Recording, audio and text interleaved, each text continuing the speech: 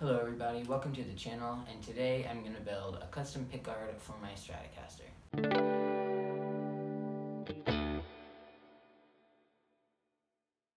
The only materials you need for this build are an 1/8 inch piece of plywood, big enough to cover the area on your guitar, and any stains and finishes you want to use. A quick disclaimer before I actually start building this pickguard: I do end up making a lot of mistakes and the pickguard doesn't come out as well as I'd hoped it to.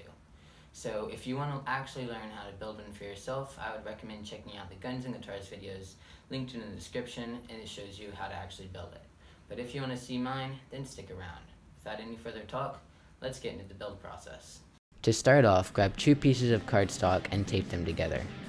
You can use normal paper if you don't have cardstock, but I highly recommend it because it's less flexible and easier to work with.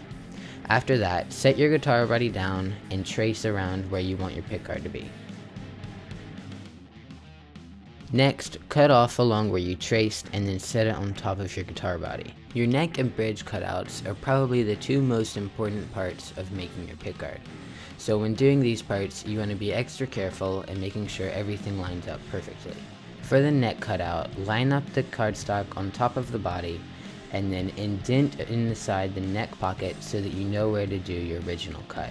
The first cut will end up fairly rough, but keep measuring and cutting until it lines up perfectly with the neck pocket. Repeat the same process for the bridge cutout and make sure that it stays lined up with the guitar body along with the neck pocket.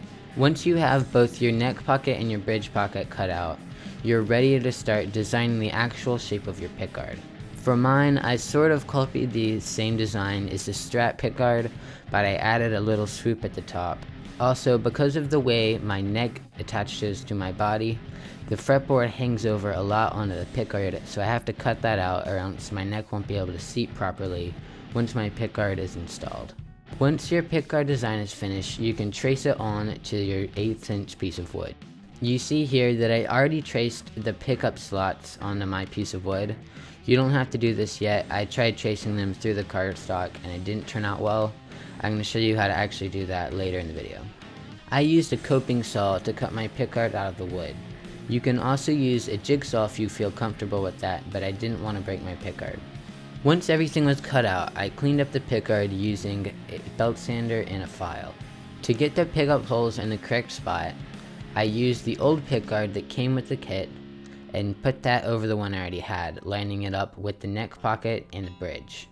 After that, I traced out the pickup holes as well as all the other screw holes so that they could go into the same spot, but I later changed most of the ones that drill the pickguard into the body. I then cut the pickup holes out of the pickguard using the same coping saw and then cleaned it up with a Dremel. After that, I drilled all the holes for the electronics and screws to go in, so that when I was doing the finish on it, I wouldn't have to drill through it later and maybe mess it up. Then I finished sanding the pickguard up to 400 grit and put black Rit dye on it and wiping some away to give it a dark brown color. After I finished it with tung oil, it was ready for electronics. I shielded the back of the pickguard using copper tape and installed a fairly unique passive wiring diagram. It uses a high pass and low pass tone knobs along with a push-pull volume knob to add in the neck pickup for 2 extra different pickup selections.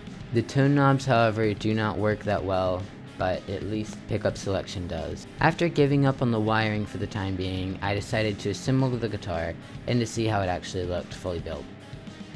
I really liked the way this pickguard turned out, even though it wasn't perfect.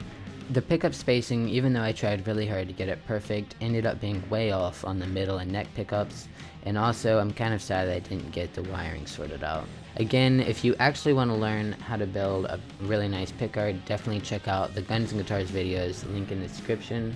That's all I have today. Thank you everybody for watching, and please like and subscribe, I really would appreciate that. And also, I did add locking strap locks, because the ones that came with the kit, the screws broke and they were jank.